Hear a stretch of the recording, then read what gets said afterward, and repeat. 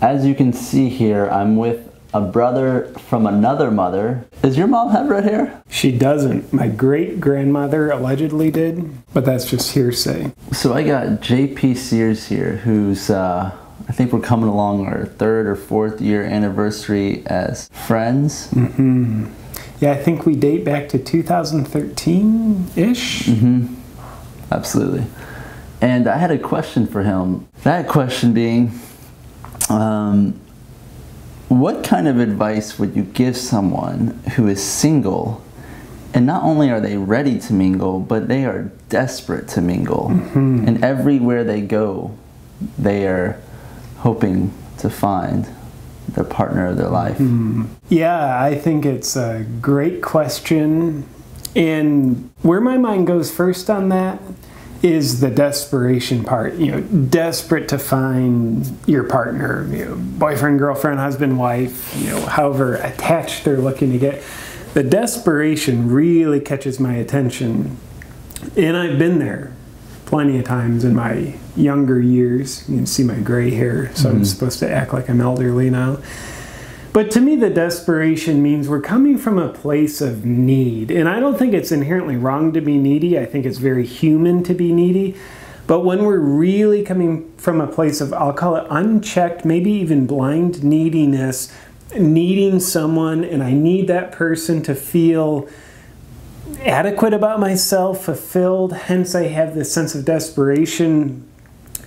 I think that need for a partner is kind of like what pushes them away. It at least pushes away the right ones for you, in my experience.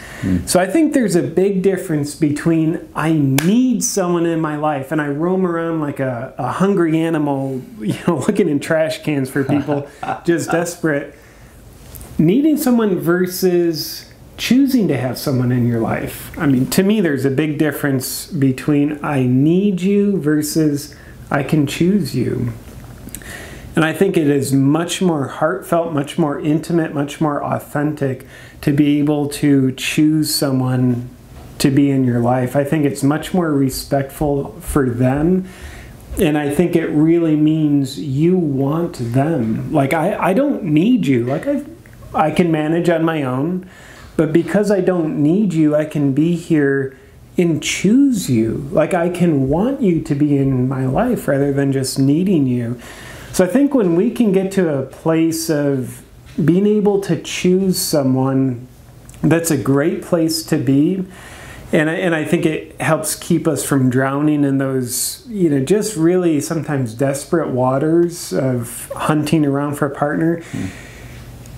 But of course, that's all pretty easy to say, hard to do. I think one of the unanswered questions about this question that we're answering is, how do we get to the place where we can choose someone rather than acting out from a place of desperate neediness? That's a good question that you ask yourself. Would you mind asking me that question? Let me ask you, JP, so I feel like I have a little bit more control of the situation. JP, how would you recommend someone getting to that place of being able to choose a partner rather than needing a partner or being desperate for them? What a great question, Timothy. I'm surprised that you would ask such a thing. My take on that is you've got to work on meeting your own needs. You've got to work on filling yourself up. You've got to work on being okay being lonely. You know, there's a big difference between saying, yeah, I really want you as a partner, versus saying, I'm trying to escape my loneliness. And sometimes when we think we're looking for a partner, what we're really doing is just looking to escape our loneliness. So before we're really ready for the partner of our dreams, partner we're destined to have, or at least your next partner, whether that's a month-long relationship or a lifelong relationship, I think we've got to be able to tolerate our own company. We've got to be okay with our own loneliness. It's not comfortable, but I think we need to learn how to accept even our loneliness. Otherwise, we get into a relationship when we're potentially just trying to find someone to use them so we can feel better, so we can feel less lonely. And that is, to me, it's not a heartfelt connection. Yeah. If we tell ourselves, I'm looking for a heartfelt connection, I'm desperate to find one, but we're really looking to just self-medicate our loneliness, there's a reason why we don't find the heartfelt connection. It's because that's not what we're looking for. It's just what we tell ourselves we're looking for. So in other words, when the miracle of life keeps on serving up singlehood, even though you consciously want couplehood, I think the miracle of life does that because it's exactly what we need. We're not in a place where we have the psychological infrastructure to be in a coupleship. All easier said than done. But I'm curious how that sounds to you, my friend. Oh no, it all makes a lot of sense, for sure. So there may be some of us out there wondering, maybe I'm wondering, JP, well, how do I know if I'm desperate or if I'm ready to be in a relationship now? Is there like a sign or even a few signs that you might just be desperately in need of a partner to escape your loneliness? Well, that's a good question, and I think the best answer is no. It'd be great if there was a sign, like we take our pulse, and if it ends in an odd number, like, oh yeah, I'm ready for a relationship. I think there's the field work of living our life experience. If we've gone months, sometimes years, I know I've gone years in my past, really wanting a relationship and really just not finding one. I think that's a way of life reflecting, JP, you weren't ready for a relationship because it had been months and years for me.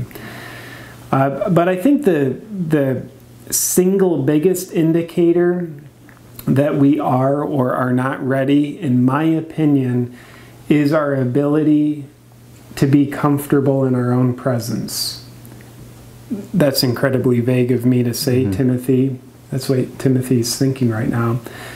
But what I'd add to that is, if you notice yourself always needing to do something, you know, if you're alone in a room for more than 30 seconds and you feel the sensation of boredom, boredom, in my opinion, is a symptom. It's a symptom of anxiety about being in our own presence. So if we have to reach for our phone, turn on the TV, do something to distract ourselves from our own company, I think that's definitely a very accurate indicator that says, no, you're not ready for a relationship with another person because you have yet to learn how to handle the relationship with one person called yourself.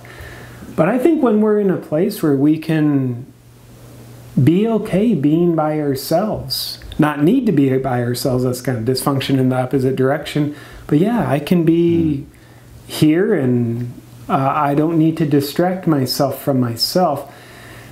I think that's a relative indicator that we would be pretty ready for couplehood. So, well, those are some great insight into relationships and when you might be ready for it. So with all that said, if we want to choose not to wait till we're ready to be in a relationship, what would you recommend is the best dating website for us single people out there? Well, you've been telling me about, you've got a profile on Tinder, Grindr, Matchmaker, Plenty of Fish. So you were telling me you recommend all those at one time. Is that true?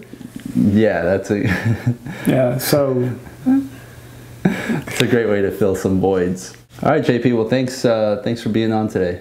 Absolutely. Thank you, my brother, for having me, and thank you all, you lovely people, for being weird enough to listen to us.